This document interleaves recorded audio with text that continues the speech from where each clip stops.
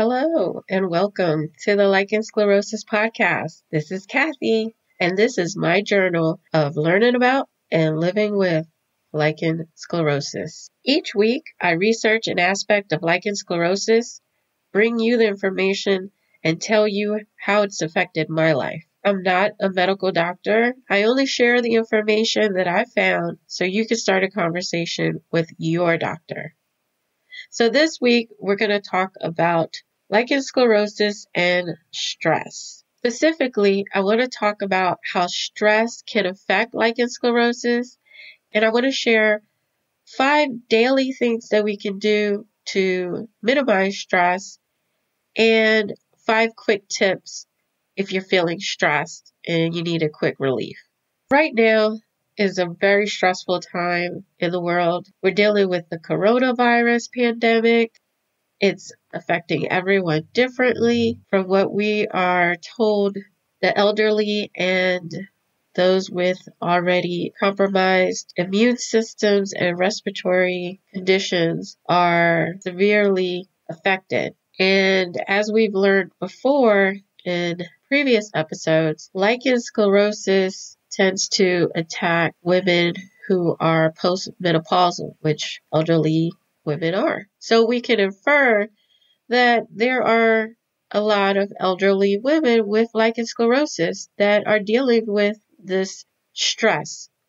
Not to mention those of us who are younger, have families. So like right now, they canceled schools for 2 weeks in my area. That's an added stressor. What if you don't have childcare and you have to go to work? You have to deal with, how am I going to take care of these children during the day and still make money? What if your job won't allow you to take those 2 weeks off? What if they say, okay, you can take those 2 weeks, but you're not getting paid? Now you have to figure out, how am I going to pay my bills if you don't have the money in the bank? If you don't have a savings account? What if you have to get quarantined? Right now, the supermarkets, oh my goodness. I went to the supermarket yesterday and the shelves were empty. I had to take some pictures. I had to get some medicine for my husband because he's having fevers. He's not feeling very well.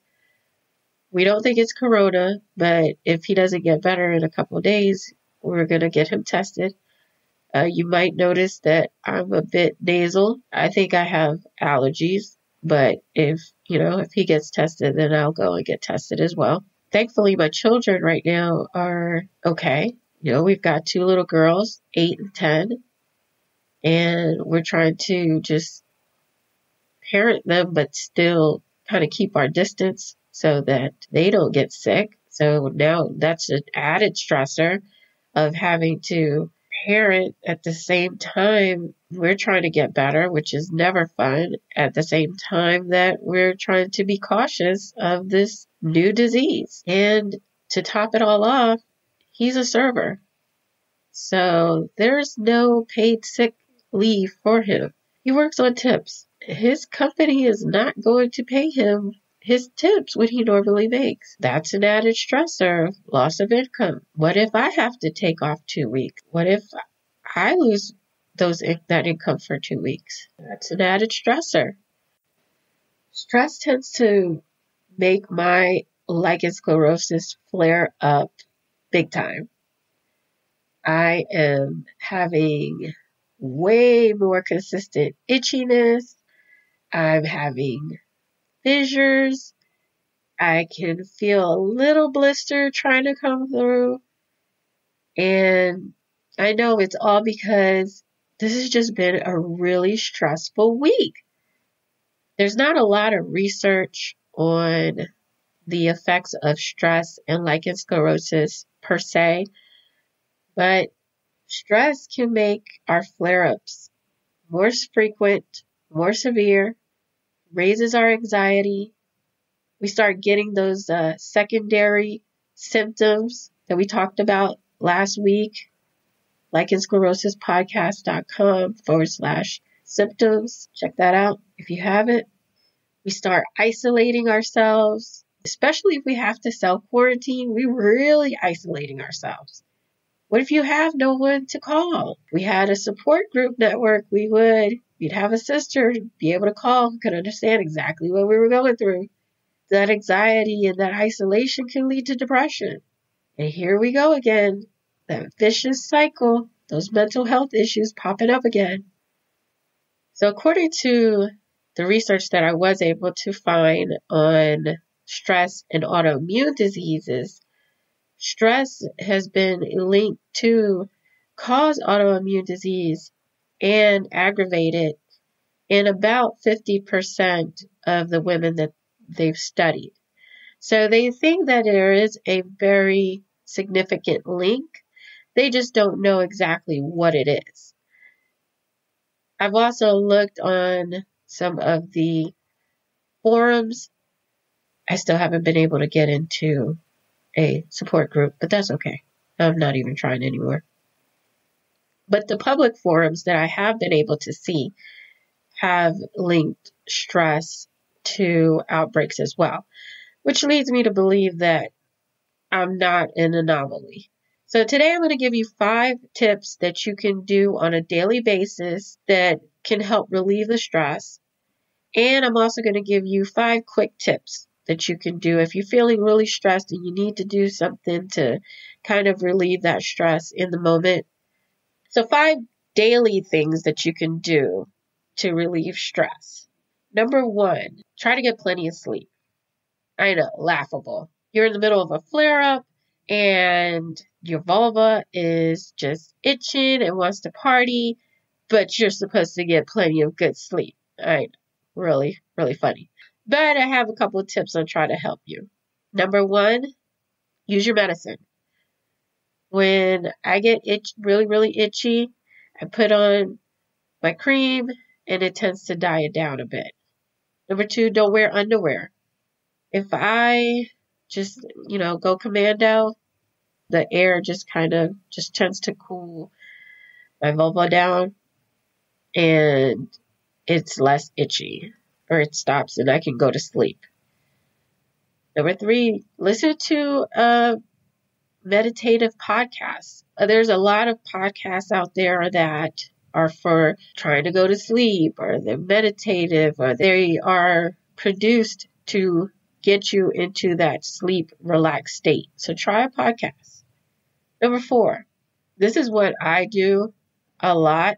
And within a few minutes, I am unconscious. And then I wake up and I'm like, oh, I didn't even realize I fell asleep. So I clear my mind, don't think of anything else. And I imagine myself in a white room sitting cross-legged. I imagine just staring into the corner. So I'm just staring into this white corner. I don't let any other thoughts enter my mind. I just concentrate and relax and concentrate on this white corner. And after a few minutes, I'm asleep. The hardest part is making sure that no other thoughts start getting into your mind. Because my mind tends to race because I have so many thoughts and so many things I want to do and so many things I'm thinking about that it's literally a circus sometimes in my brain. But if I just think about that white corner, I'm good. And number 5, read a book. Lay in bed, read a book. After a couple chapters, you should be sleepy. Best case scenario, you're sleepy. Worst case scenario, you've gotten your brain off of your itchy vulva. So those are 5 tips for how to get a good sleep, or at least get to sleep. Tip number 2 that you could do daily to relieve stress is eat a proper diet and drink plenty of water. Have plenty of fruits and vegetables. Try to stay away from sugars, processed meats, and grains. And drink plenty of water. General rule is 8 glasses of 8 ounces of water, or 1.9 liters a day. Water is really good because it flushes the toxins out of your vital organs. It carries nutrients to your cells, and it keeps your ears and nose and throat tissues moist. So that's also going to help us with not getting sick, keeping our immune system good and healthy to try to stay away from these viruses. Number 3, exercise. Not only does exercise strengthen your immune system, but it helps to improve your mood and your energy, and it helps you improve your sleep. So it goes back to number 1. So that's a nice little cycle there. And they say you should try to exercise at least 30 minutes 3 times a week. I like this YouTube channel called Angie Fitness TV. She has videos for beginners, for people who are moderate, and for people who are really into exercising. She does it all. She has with medicine balls. She does with, for the elderly, she has with chairs, sitting exercises. She's really, really good. She's got all different types of lifts. So I'll have a link for her in the show notes. Also, if you're not into exercising, try yoga. Yoga is really, really good for meditating, getting your body to slow down and just ease that stress off. I found this really great video for yoga for stress. It's called Yoga for Anxiety and Stress. I'll have a link for that also in the show notes, Lichen Sclerosus podcast.com/stress. If you have kids and, little kids, and I know when I was trying to exercise and my youngest was like 3 or 4, and she just wanted to climb on me when I'm trying to exercise. When I'm doing my yoga, she wants to just come and crawl up underneath me. And while it's all fun, it kind of takes you out of the zone that you need to be in. So what I would do is dance. Dance is a form of exercise. Pump up your favorite tunes, put them on loud, and just dance as hard as you can with your kids for 30 minutes or 15 minutes or 10 minutes or whatever they'll give you. Tire them out. Dance with them. They are going to laugh. You're going to laugh. You're going to be in such a much better mood after you finish dancing with your kids. Sing at the top of your voices and just have fun. Just have fun and get that stress out. Or exercise when they're napping. If they're, babies or youngers, that was a mandatory thing when my kids were younger. Up until they went to school, they were required to take a nap in the middle of the day. I don't care if it was an hour, hour and a half. Mommy needed that time. That was my alone time, and that was absolutely required. So number 4, put your priorities in place.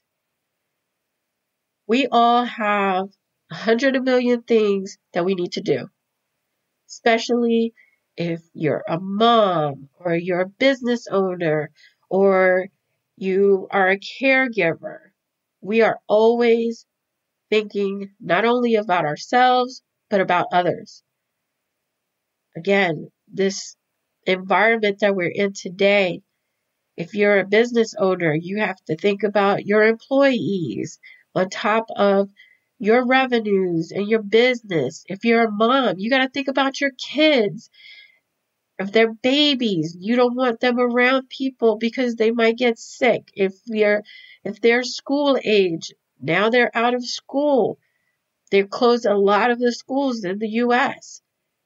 Now they're home. Now you got to worry about breakfast, lunch, keeping them busy for the next at least 14 days. All of this is added stress. So write everything down.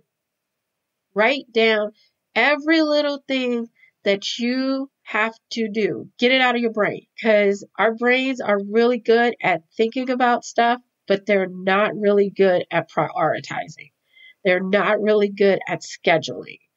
So write everything down to the smallest thing: vacuuming the floor, folding the clothes, getting dinner ready, everything. Then go through your list. Take whatever is priority, make a new list. That's your priority list. Then make another list, lesser priority, and so on and so on. And then work from your priority list down. And if you don't get to it, ask yourself, is my life going to blow up? Is my house going to blow up? Is somebody going to get hurt if I don't get this done? If the answer is no, leave it for another day. Don't stress about it. It will be there tomorrow. Do what you can and relax. You've got to prioritize yourself. You got to think about it like when you're on the airplane and they say, put on your mask first and then put on your children's mask. Because if you are not right, they're not going to be right. Daily tip number 5. Laugh. Laugh every day. Find something to laugh about. Look for the joy in every day. Laughing can boost your immune system and reduce stress hormones. Laughing is awesome. I try to smile and laugh as much as I can. People at work, they always looking at me and saying, why are you always smiling? And I say, why not? Who wants to walk around with a frown on their face? I try to look at the positive, try to look for the joyous things. Just look for the positives. If it's sunny outside, stand in the sun and just smile. Take your kids outside and play. Let them play. Play with them. Show them some of the childhood games that you used to play. My kids love to play red light, green light, Mother May I, things that they may not play these days. Watch a funny video or a movie. If you can't get yourself in the mood, watch something funny. YouTube, there's plenty of funny things on YouTube. Take a half an hour or even 10 minutes if you can spare it and just watch a couple videos. If you don't want to fall down the YouTube rabbit hole, set a timer. Say, okay, I'm going to carve out this 10-15 minutes for myself and set a 10-15 minute timer and just watch videos until the timer goes off. And by that time, you've laughed, you've released those hormones, and you're in a much better, less stressed place. You don't have time for watching YouTube? Listen to a comedy podcast. I love listening to comedy podcasts while I'm at work. I'm just, doing my job with my headphones in and just laughing out loud. I don't care people looking at me. I'm in a good place. Guess what? My time is going by faster and I'm not miserable like half the people in my job. Have fun. Have fun however you can have fun. Prioritize fun. Laugh. So those are my 5 daily tips. 5 quick tips. If you're in a stressful situation and you just need a quick de-stressor, ready? Number 1, hug somebody. Hug a loved one. Grab one of your kids. Grab your husband. Grab a friend. Give them a hug. Hugs release oxytocin, which are associated with higher levels of happiness and lower levels of stress. Grab a hug. Get rid of that stress. Number 2, aromatherapy. Burn a candle, incense. Get one of those diffusers. Smells can help you feel energized, more relaxed, and make you more present in the moment. That's why spas do it. Oh, you ever have that good smell? It takes you back to a happy place and you just feel more relaxed. Get rid of that stress. Let that stress melt off you and smell something nice. Number 3, do some artwork. Draw, paint. If you're not an artist, color. Get one of those adult coloring books. Research shows that coloring can be meditative, especially when you have one of those geometric pattern coloring books, because you're focused and your brain has time to just relax. Number 4, express gratitude. Recognize all the good things in your life. all the things that you can be thankful for, and be thankful for them. Think about all the positive things. Studies show that grateful people enjoy better mental health, lower stress, and better qualities of life. I believe that. Because I know, even though I have all this stress in my life, I don't let it weigh me down. I think about the positives. I have a good job. My family's taken care of. We're financially stable. For the most part, we're in good health. We could be in a way worse place. We're in a much better place than we were 10 years ago, 5 years ago. We're moving up. So think of the positives. And number 5, if you have a pet, play with the pet. Or if you have children, play with your children. Play. My kids were smaller. Every night or every other night before they went to bed, we played a board game. Get age-appropriate board games and just sit on the floor and play with your kids. Or sit on the floor and play with your pet. 10, 15 minutes, they're going to love it. You can't help but just laugh and smile and be in the moment with them. Rub on them, pet on them, hug on them. All of these things are going to make your mood so much better. So those are my 5 quick tips. If you need a quick jolt of de-stressor in the middle of the day or something. Another thing that can help you de-stress is a support group. If we build the support group that I am envisioning, we have sisters to call and talk to and say, listen, I'm feeling really stressed right now. I just need to vent. And you can be an ear for somebody and tell them all the good things that they have going on, all the things they have to look forward to, all of the really great positive things in their life, and help them to look at things differently. How amazing would that be? I really, really, really, really, really want to build this support, this group for us. So since my last video, symptoms of lichen sclerosus, which you can find at lichensclerosuspodcast.com/symptoms, I have received an email from a beautiful sister, wonderful sister named Nita. She's amazing. She sees the vision. She wants to help with the vision of creating the support group for us, for future sisters. She is an organizational genius, so she's going to help me get all of the little minute things in order.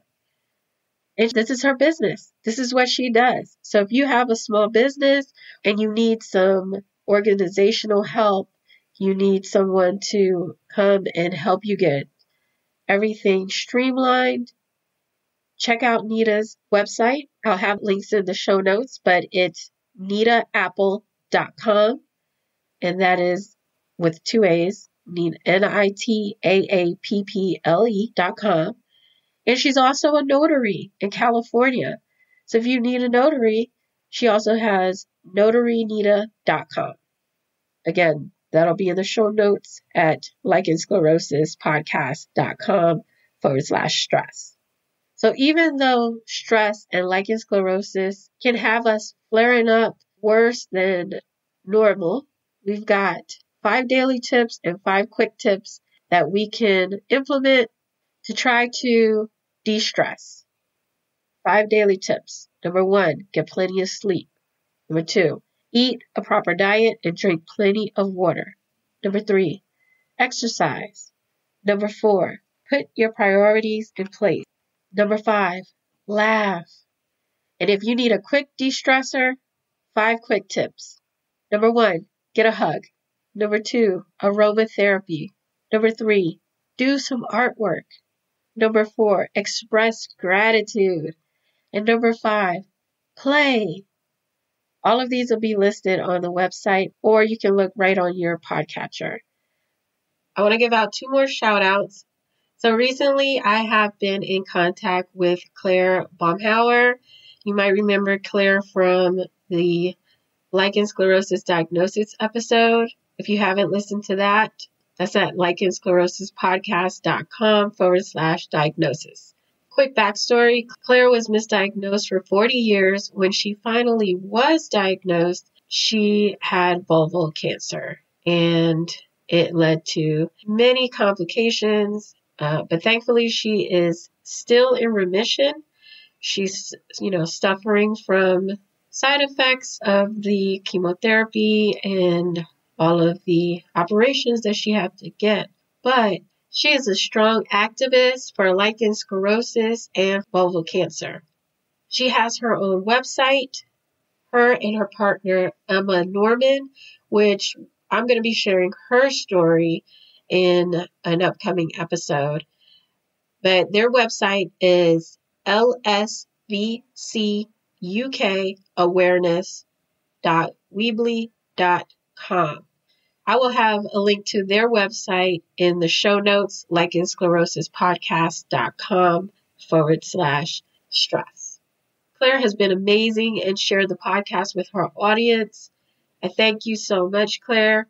And I know together we can all build so much awareness and so much community because we're stronger in numbers. I also want to shout out my first review, 5 stars. Thank you so much, Paragirl67. Thank you so much, Paragirl. She writes, listening to your podcast has brought tears to my eyes. I'm not feeling alone. Hearing you tell your story is exactly what I've been feeling and experiencing. I found a support group on Facebook that's really helped a lot. Now I found your podcast, which is a bonus. Thank you for sharing your story. Thank you, sister. Shoot me an email. I want to talk to you. Thank you so much for that, because I didn't even ask for that, and that brightened up my day. I just wanted to reach out and hug you and just, at minimum, say thank you. So reach out. Shoot me an email, girlfriend. So the website is 90% done. I would love for you to go out and check it out. Tell me what you think. lichensclerosuspodcast.com.